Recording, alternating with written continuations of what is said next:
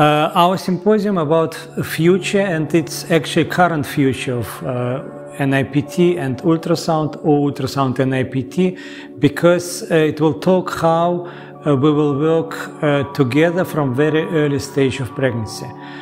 Because NIPT changed our timing of screening, so many anomalies and many syndromes can be detected from 10 weeks of pregnancy by NIPT, and ultrasound with new technology also can do very advanced scan at this early stage. So we'll talk about how we will do scans at 10 weeks, how we will implement NIPT, and I'm not talking about just NIPT for Down syndrome at trisomy 18 and 30, I'm talking about NIPT for microdeletions and also advanced NIPT for single gene disorders.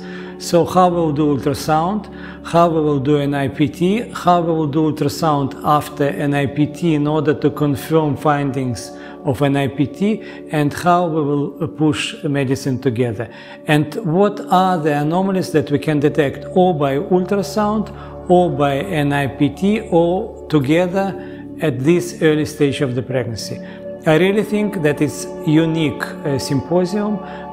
We created a team, a fantastic multidisciplinary team between fetal medicine doctors, geneticists, and NIPT companies, and we'll talk seriously about early detection of syndromes by using those advanced technologies.